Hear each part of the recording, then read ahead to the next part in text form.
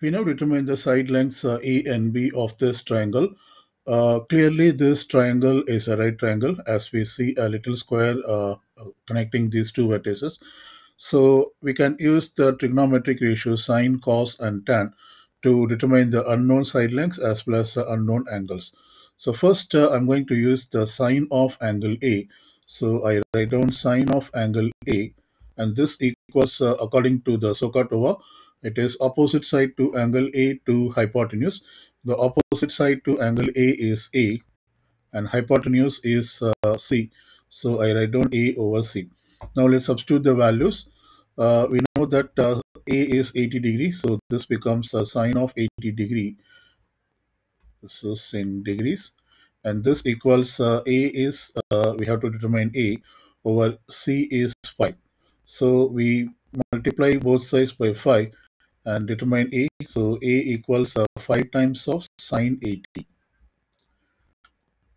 And we plug this into the calculator, and when we do that, we get the value as 4.92. So we have determined the unknown side length A to be 4.92. We now determine the unknown side length B of this triangle. For this, I'm going to use the cos of angle A.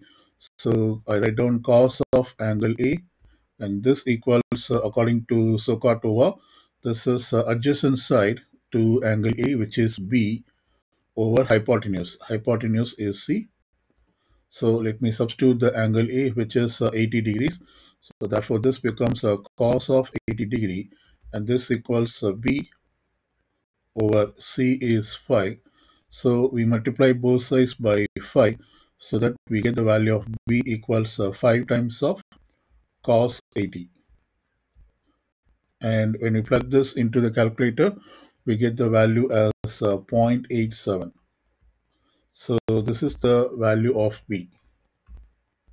And so we have determined the unknown side lengths A and B of this right triangle.